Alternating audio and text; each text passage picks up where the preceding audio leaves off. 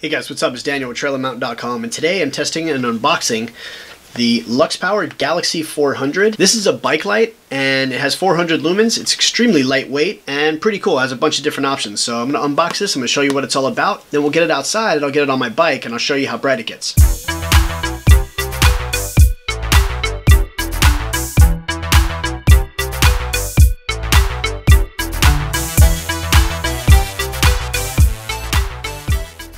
Alright, so let's see what we got here. First off, we have a dear valued customer. That's kind of cool.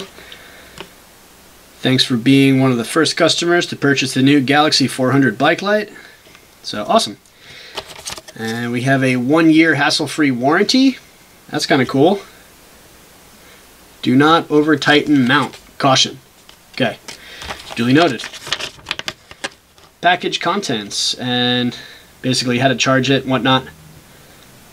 Cool. And here we go. So first things first, you have your USB to micro USB charging cable, little flat cable. Just stuff that back in there.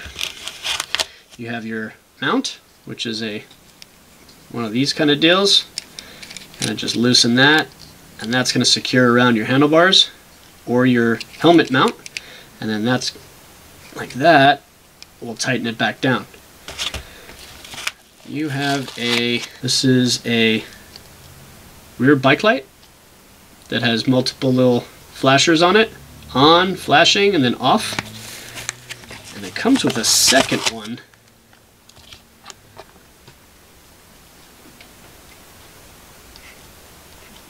Same kind of thing.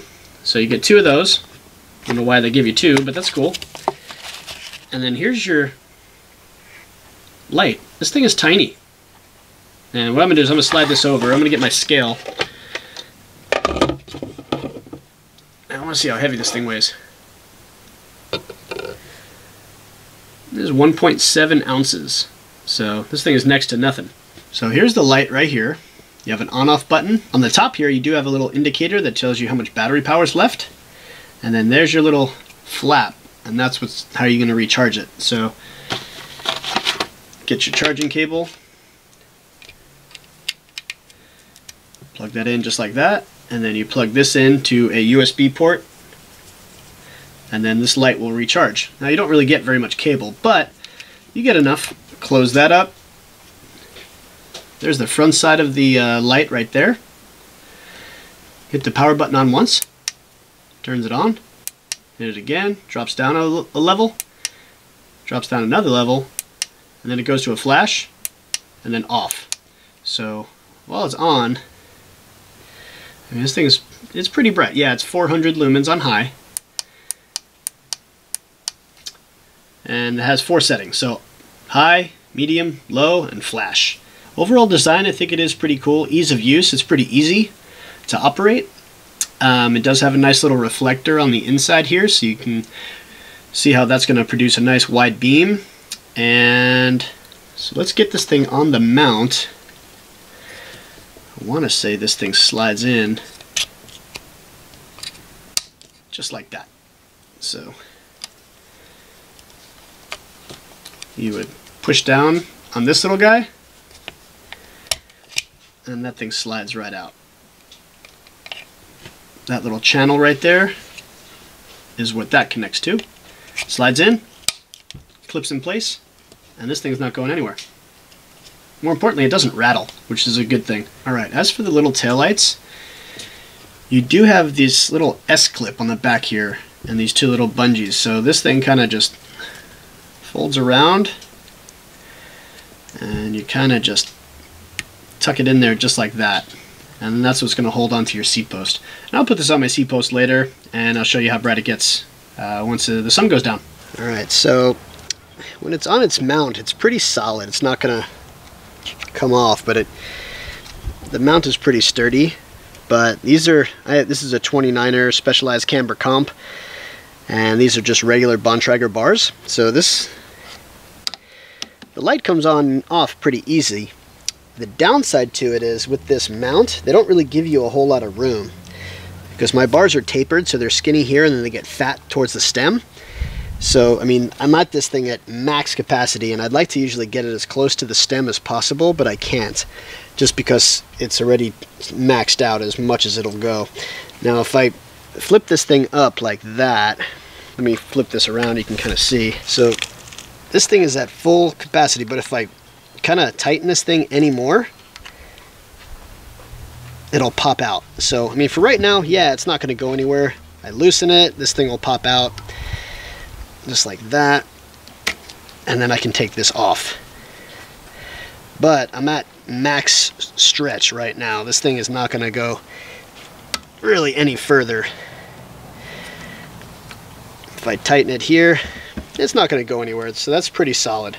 Alright, so just a slight negative with the taillight. The taillight doesn't have any rake to it, so when you put it on your seat post, if your seat post is angled or your frame is angled like mine is, it points downward. I wish it was more raked upward, so where it would kind of shine above my tire. Right now, at night, it's going to shine on the top of this tire, so it's still going to increase visibility. However, I just wish that it was more pointed upwards like this instead of straight. Other than that, you know, it is what it is. Still pretty cool. It does have side view, which I like. So this would be a great bike light for a kid, for a kid's bicycle. Usually like something a little bit more brighter for my taillight, but for what it is, it's okay. So let's get this thing on my bike and we'll see how bright it gets.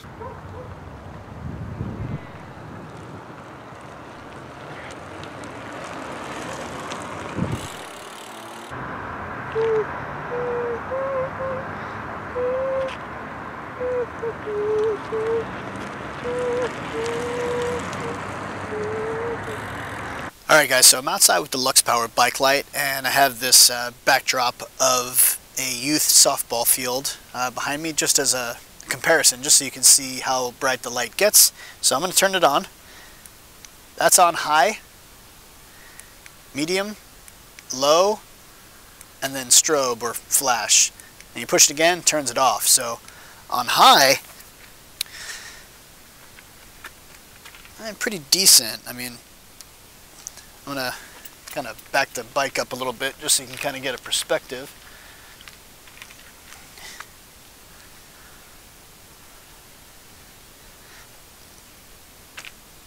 Nice white beam with a spot in the middle. So I'll get this over by the trees and I'll show you how bright this thing just kind of looks, you know, if you're on your bike at night. Alright, so I have it on my handlebars and I'm just going to shine it on some trees. Small little saplings right here. This park across the street from my house. So that's on high. Let's see if I can maybe adjust this up a little higher. So there we go. Oops. So that's on high. It's not a bad amount of light. I mean, it's only 400 lumens, but I mean, you could feasibly get by with this. You know, minimal trail riding. I like to use a lot more light than just this, but you put it to medium, you get down to low, and then you're on your flash. You push it again, turns off. So as I said, that's on high, and it's decent. Alright guys, so that's my review of the LuxPower Galaxy 400 bike light. Now you can mount this to the handlebars or to your helmet, either which way. But for, you know, a very entry-level bike light, this is great. This would be great for a kid. Holidays are coming, so this would make a great Christmas gift as well. The only negatives I would say about this bike light is that, number one, there's no information on the packaging of how big the battery is in here. So, you know, that kind of stinks. Like, I'd like to know how big the milliamp battery is. So aside from that, that's pretty much the only negatives I can come up with. I would have liked to have seen a better case on the actual bike light. So for an entry-level bike light that puts out about 400 lumens, this thing is actually pretty nice for what it is. The mount is a little cheap.